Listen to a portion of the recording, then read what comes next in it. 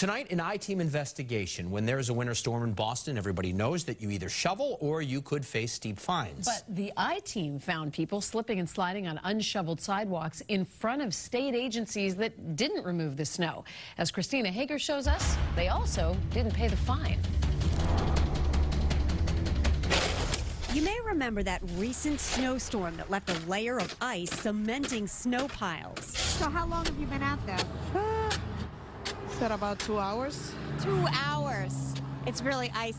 Yes. Compare this effort to this lack of effort. Sidewalks along dozens of MBTA properties around Boston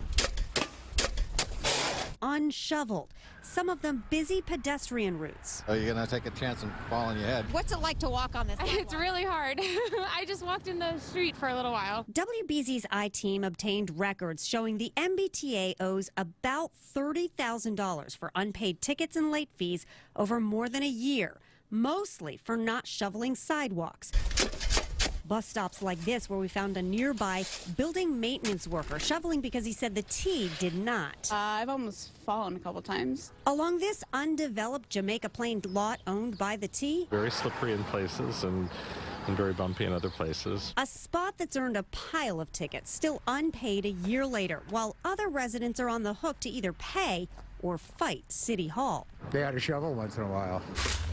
Shovel like Thomas Walsh's 80-year-old sister from South Boston did. My sister left about a 6 square inch, 1 inch deep pile of snow on the sidewalk, and she got a fine for that. For its part, the MBTA tells us no payments have been made to this point, adding its staff performed a thorough analysis of snow clearing responsibilities last year, and we now have site maps of all locations with clear delineation of responsibility.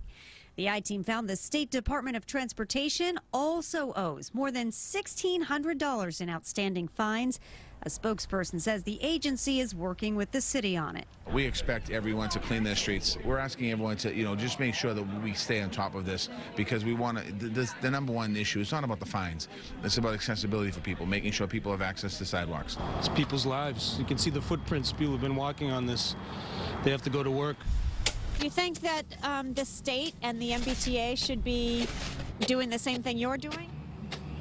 Yes. Making sure the sidewalks are clear? Yep. The sidewalks, the stairs, everything is safe for the kids on the way to school. Money is not something the T has a lot of. In fact, officials just proposed a fare hike to address its massive debt.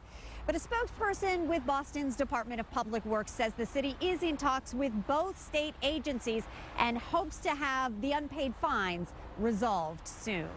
For the I-Team, Christina Hager, WBZ News.